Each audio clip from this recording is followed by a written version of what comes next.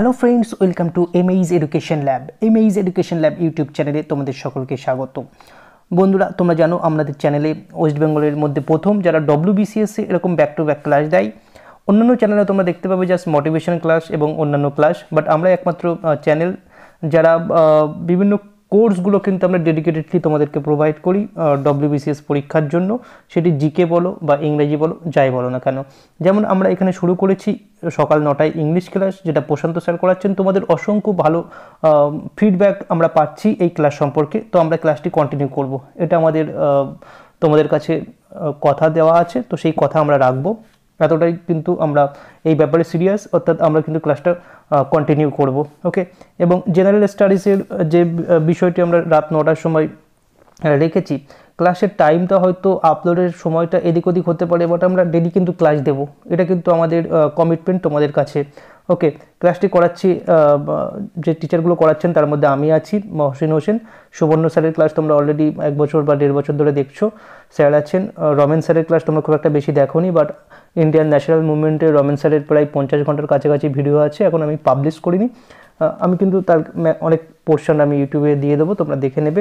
বা অনেক ম্যাডামরা আছেন, স্মৃতি ম্যাডাম, রূপা ম্যাডাম, তারপরে আরও অন্যান্য টিচাররা আছেন, তাদের ক্লাস কিন্তু তোমরা ধীরে ধীরে পাবে।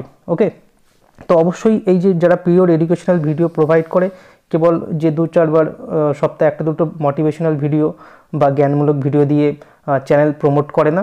তো আমরা এরকম পিওর এডুকেশনাল ভিডিও তোমাদের জন্য প্রোভাইড করছি, তার জন্য কিন্তু অবশ্যই তোমরা একটু সাপোর্ট করো আমাদের চ্যানেলটাকে আর একটু গ্রোথ করতে বা আর একটু এগিয়ে নিয়ে যেতে। ওকে, তো চলো, অনেক কথাই বললাম। তো আজকে আমরা যে রাত 9টায় যে ক্লাসটি আপলোড হয় জিকে ক্লাস, সেই ফ্রি জিকে ক্লাস, আজকে class number 4, mainly soil of India আমরা করব, অর্থাৎ ভারতবর্ষের যে বিভিন্ন টাইপস অফ সয়েল আছে সেটাই কিন্তু আজকে আলোচনার মূল বিষয় হবে। তো ক্লাসটি আমরা অগ্রসর করছি। ওকে, চলো। তো প্রথমে দেখতে পাচ্ছ আমরা যে পয়েন্টটি এখানে উল্লেখ করব সেটা হলো soil of India for WBCS prelims and main. This is me Mohsin Hossain. এবং আজকের সেশনটা দেখো, যে আমরা যদি ICAR এর কথা বলি, যে ইন্ডিয়ান এগ্রিকালচারের যে ডিপার্টমেন্ট আছে, সেখানে সয়েলকে মোট 8টা ভাগে ভাগ করা হয়েছে।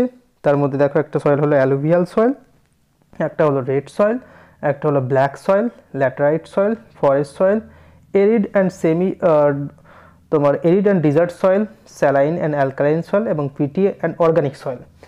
এই সমস্ত বিষয় থেকে তুমি যদি বলো যে WBCS কী প্রশ্ন আসবে, তাহলে তোমাকে আমি প্রথমে একটা কথা বলি যে WBCS প্রিলিমসে মেনলি একটা কোশ্চেন আসে, মাঝে মাঝে দুটো দেয়, দুটো খুব একটা দেয় না, একটাই ধরে রাখতে পারো।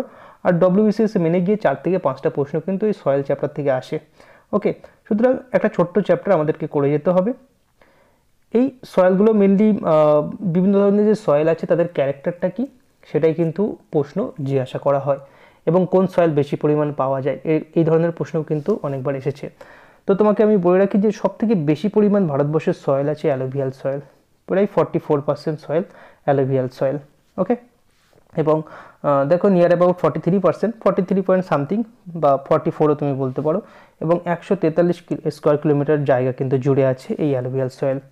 ওকে, এবং তুমি যেটা যদি নর্দার্ন প্লেন লক্ষ্য করো, যেখানে সিন্ধু, গঙ্গা, ব্রহ্মপুত্র, সেখানে কিন্তু এই সয়েলটা মোস্ট ডমিনেন্ট।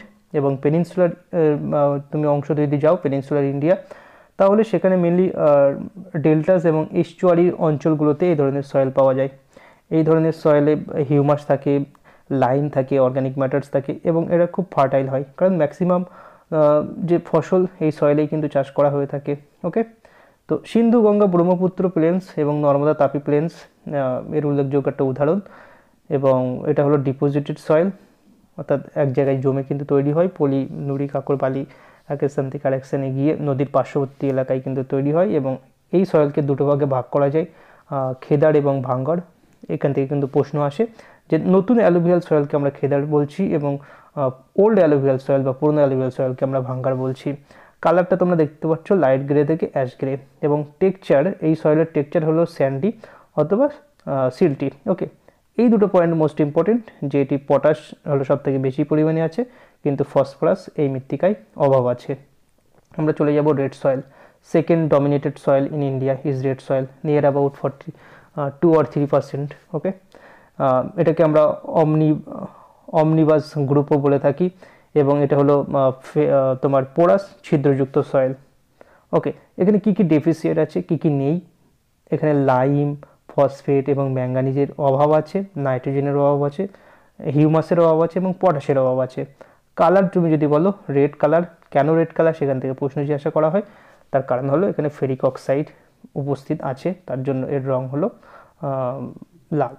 এবং আরেকটি সয়েল হলো ইম্পর্টেন্ট সয়েল হলো ব্ল্যাক সয়েল আর regur soil. Regur means cotton, এবং এখানে কটন চাষটা কিন্তু খুব ভালো হয় এই সয়েলে। এটা হলো ম্যাচিওর সয়েল, বিকজ তুমি যদি এই পেনিনসুলার ইন্ডিয়া দেখো তো এটা একটা ম্যাচিওর স্টেজ, তো ম্যাচিওর স্টেজ অর্থাৎ এর গঠন কাজ আর চলছে না, তো এখানে যে সয়েলগুলো উৎপন্ন হচ্ছে সেটাও কিন্তু তুমি বলতে পারো ম্যাচিওর সয়েল। এই পয়েন্টটি আরেকটু গুরুত্বপূর্ণ, যখন আমরা স্টেটমেন্ট রিলেটেড কোশ্চেন থাকবে তখন কিন্তু এই স্টেটমেন্ট অনেক সময় দিয়ে থাকে যে এই মৃত্তিকা যদি আমি যদি ভেজাই তাহলে কি হবে, ফুলে উঠবে এবং একটু আঠালো হয়ে যাবে, আদারওয়াইজ এটা ড্রাই থাকবে, অর্থাৎ শ্রিঙ্ক করবে, যখন ড্রাই হবে ফেটে যাবে, এবং এর জলধারণ ক্ষমতা কিন্তু অত্যন্ত বেশি। এই পয়েন্টগুলো তোমরা অবশ্যই মনে রাখার চেষ্টা করবে। ওকে, তো আমরা বলছি তার পরের পয়েন্টগুলো, যে এখানে কি কি পরিমাণ বেশি আছে। আয়রন বেশি আছে, লাইম বেশি আছে, ক্যালসিয়াম বেশি আছে, পটাশিয়াম বেশি আছে, অ্যালুমিনিয়াম অ্যান্ড ম্যাগনেসিয়াম বেশি আছে। বাট যেটা বেশি নেই সেটা হলো নাইট্রোজেন, ফসফরাস এবং অর্গানিক ম্যাটার্স। ওকে, কালারটা হলো ব্ল্যাক কালার, অবভিয়াসলি আমরা যেহেতু ব্ল্যাক সয়েল বলছি কালারটা black colour. Laterite soil, letter শব্দ থেকে এসছে, ল্যাটিন শব্দ ল্যাটার, যার কথা হলো অর্থ হলো ব্রিক। ওকে, এবং তোমাকে মনে রাখতে হবে যে এটা কি জন্য ফর্ম হয় না, লিচিং হয়, অর্থাৎ একটা মৃত্তিকার উপরিভাগ বিভিন্ন উপাদান থাকে, যখন এখানে প্রচুর পরিমাণে বৃষ্টিপাত হয় তো সেই উপাদানের মধ্যে অনলি আয়রন এবং অ্যালুমিনিয়ামটা পড়ে থাকে, বাকি সমস্ত উপাদানগুলো চুইয়ে চুইয়ে নিচের দিকে চলে যায় বা লিচিং হয়, এবং পরক্ষণে বেশি তাপমাত্রা পড়ে। তো তোমাকে মনে রাখতে হবে বেশি বৃষ্টিপাত এবং বেশি তাপমাত্রা যেখানে আছে অল্টারনেট ওয়েতে আসছে সেখানে কিন্তু এই ধরনের মৃত্তিকা লক্ষ্য করা যায়। এখানকার সমস্ত যে মিনারেলসগুলো চলে যায়, অনলি আয়রন এবং অ্যালুমিনিয়ামটা পড়ে থাকে এবং এই মৃত্তিকা তৈরি হয়, অর্থাৎ ল্যাটেরাইট মৃত্তিকা তৈরি হয়। অবভিয়াসলি এখানে আয়রন এবং অ্যালুমিনিয়ামের পরিমাণ বেশি আছে, নাইট্রোজেন, পটাশিয়াম, লাইম এবং হিউমাসটা কিন্তু খুবই কম আছে। এই মৃত্তিকার রঙও লাল, কারণ এখানে আয়রন অক্সাইডের উপস্থিতি আমরা লক্ষ্য করি। চলো আমরা চলে আসবো ডিজার্ট সয়েল। আমরা কুইকলি কিন্তু সয়েল চ্যাপ্টারটা করে নিচ্ছি, বিকজ এই চ্যাপ্টার থেকে অনলি একটা কোশ্চেন আসতে পারে, তো আমরা কুইকলিই করব, বেশি টাইম দেবো না। Dessert soil or arid soil. তোমাদেরকে আরেকটা কথা বলে রাখি, অবশ্যই কিন্তু আমাদের চ্যানেলটাকে নতুন দর্শক হলে সাবস্ক্রাইব করে রাখবে। আমাদের চ্যানেল কিন্তু WBCS related searching one channel, অর্থাৎ তুমি যদি আমাদের চ্যানেলে WBCS হিস্ট্রি, WBCS জিওগ্রাফি যাই দেখো না কেন, আমাদের চ্যানেল কিন্তু ভিডিও সবার আগে দেখানো হয়, ঠিক আছে? তো আমাদের আর একটু সাপোর্টের দরকার আছে, তোমরা অবশ্যই সাপোর্ট করে আমাদের চ্যানেলটাকে আরও একটু গ্রো করে দাও। আমরা কিন্তু যে কথাটা দিয়েছি তোমাদের ডেলি ক্লাস প্রোভাইড করা, সেটা কিন্তু আমরা কন্টিনিউ করছি।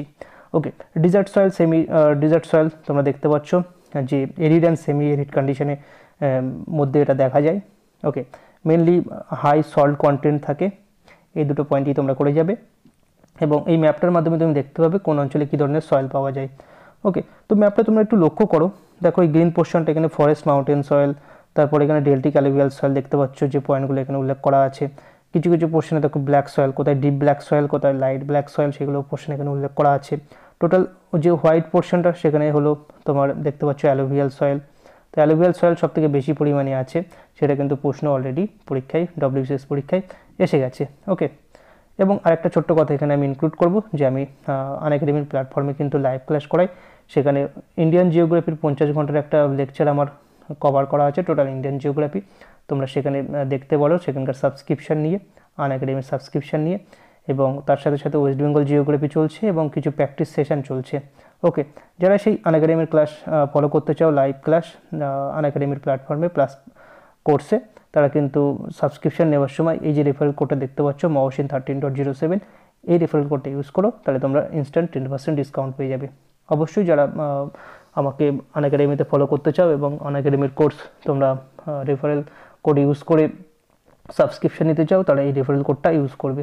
ওকে, তো আমরা চলে যাচ্ছি পরবর্তী আলোচনাতে। দেখো এখানে কিছু MCQ দেওয়া আছে। প্রথম দেখো, আমরা যে সয়েল চ্যাপ্টারটা কিন্তু এখানেই জাস্ট একটা কুইকলি রিভিশন দিলাম, কুইকলি একটা পড়ে নিলাম যে সয়েল চ্যাপ্টারে কী কী আছে। এখান থেকে কয়েকটা MCQ আমরা করে নেব। ওকে, question 1, the soil formed by the deposition of the silt. Silt ডিপোজিশনের মাধ্যমে কী ধরনের সয়েল তৈরি হয়? কি উত্তর হবে বলো, আগে তোমরা বলার চেষ্টা করো, তারপর কিন্তু আমরা কুইকলি মানে তোমরা একটু ভেবে নাও কি উত্তর হতে পারে, তারপরেই কিন্তু আমি এখানে উত্তর বলে দিচ্ছি যে উত্তরটা হবে অ্যালুভিয়াল সয়েল। ওকে, অ্যালুভিয়াল সয়েল হবে রাইট অ্যান্সার, অর্থাৎ option A is the right answer. Question number 2, question number 2 যেটা আছে, the red soil developed radish colour. Radish colour কেন হয়? দেখো যে কটা অপশান এখানে দেওয়া আছে, তো তার মধ্যে মোস্ট পারফেক্টলি যে আনসারটা এখানে আমরা বলবো সেটা হলো option D. Okay, a wide diffusion of the iron, iron কথাটা আছে, অর্থাৎ রেড কালার এবং আয়রন যেখানেই থাকবে সেটাই কিন্তু উত্তর করবে, আর বাকিটা আমি পড়ছি না কারণ আয়রন দেখেই কিন্তু আমি উত্তর করব।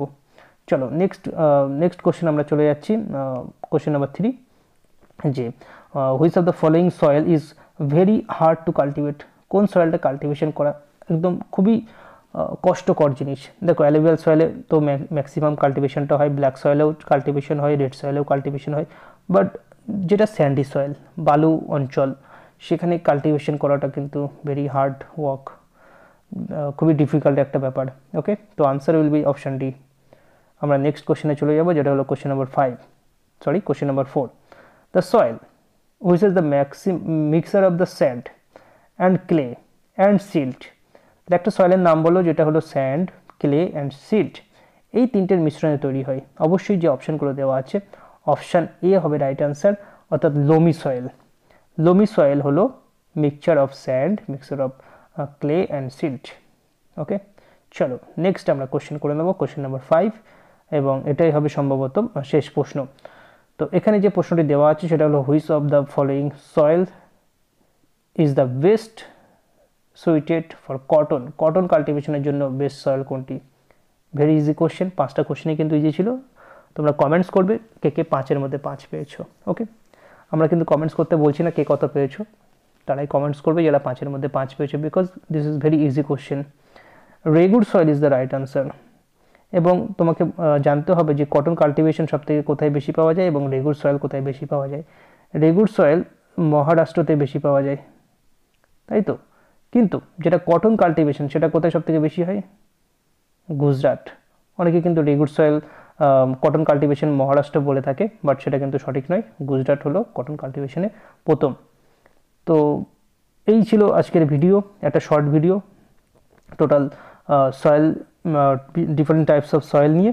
আশা করছি ভিডিওটি সকলের ভালো লেগেছে, ভালো লাগলে অবশ্যই ভিডিওটি লাইক করবে, প্রচুর পরিমাণে বন্ধুদের মধ্যে শেয়ার করবে, এবং আমাদের চ্যানেলে নতুন হলে অবশ্যই চ্যানেলটি সাবস্ক্রাইব করবে। এবং আমরা যে সকাল 9টায় এবং রাত 9টায় যে ক্লাসগুলো আপলোড করছি সেই ক্লাসগুলোকে কিন্তু যথেষ্টভাবে তোমরা দেখবে এবং অনেক তোমরা শেয়ার করবে। তো ভিডিওটিকে নিয়ে শেষ করছি। ভিডিওটি প্রথম থেকে শেষ পর্যন্ত দেখার জন্য সকলকে অসংখ্য ধন্যবাদ।